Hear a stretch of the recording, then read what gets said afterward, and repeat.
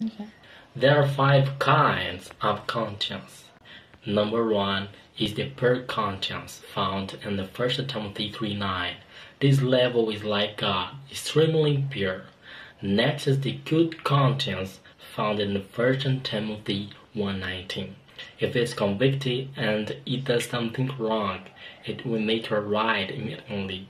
Then you have the weak conscience. The weak conscience influenced by the role and the standard and fall prey to whatever it says to do.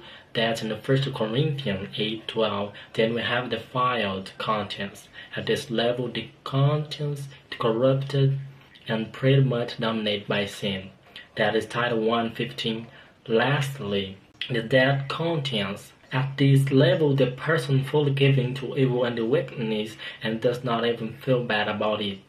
Then 1 Timothy 1:2. One of the ways Satan tries to destroy you is working on your conscience through the evidence of sin. This is the reason why the Bible tells us, says, submit to Christ, resist the devil, and he will flee from you. God bless you all.